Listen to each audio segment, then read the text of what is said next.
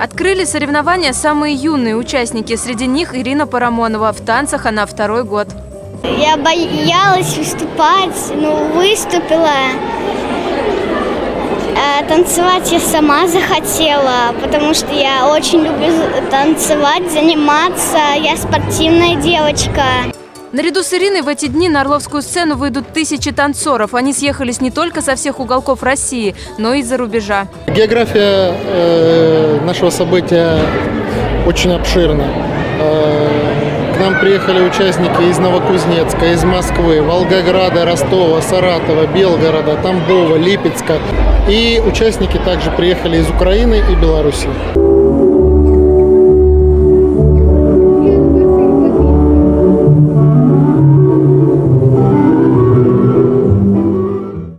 По словам представителя международной организации Dance World Cup Джона Гримшоу, наши танцоры-народники выступают весьма достойно. Такого уровня исполнения он не ожидал.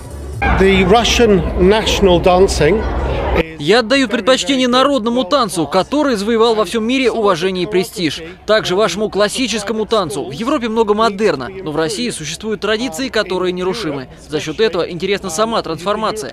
Как танцовщики из народных классических танцев перерастают в эстраду.